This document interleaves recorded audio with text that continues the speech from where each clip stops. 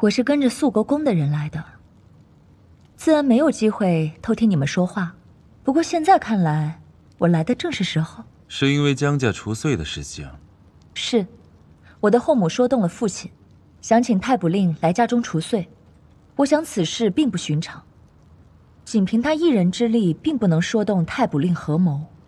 我思来想去，我得罪过又能管辖太卜令的，只有婉宁长公主一人。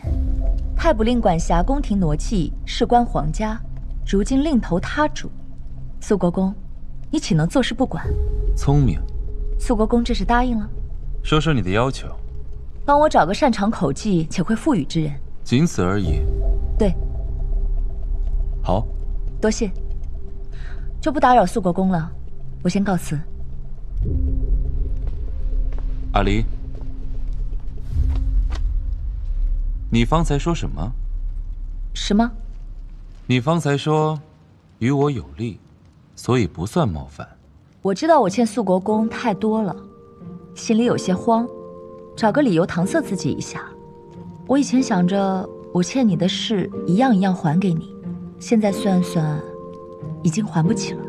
别还了。那你就亏了。亏得起。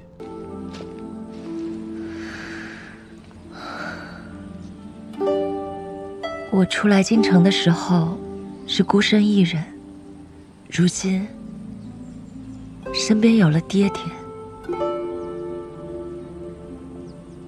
也有了一群患难与共的朋友。阿昭，我是不是很有福气？可你可孤身一人，这样就不会有人被我牵连，懂吗？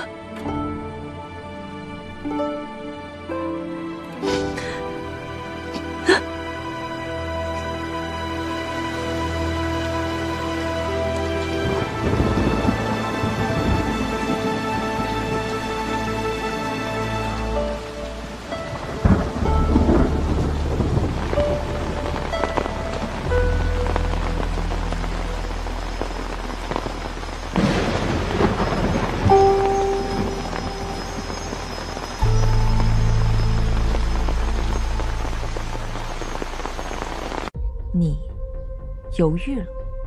我在犹豫什么？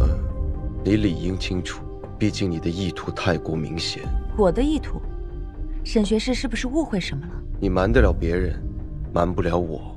沈学士啊，沈学士，我该说你是愚蠢呢，还是自作多情呢？看来沈学士依旧是将我当作你的故人了。你既然如此笃定，那为何当初要在御前跟长公主唱反调呢？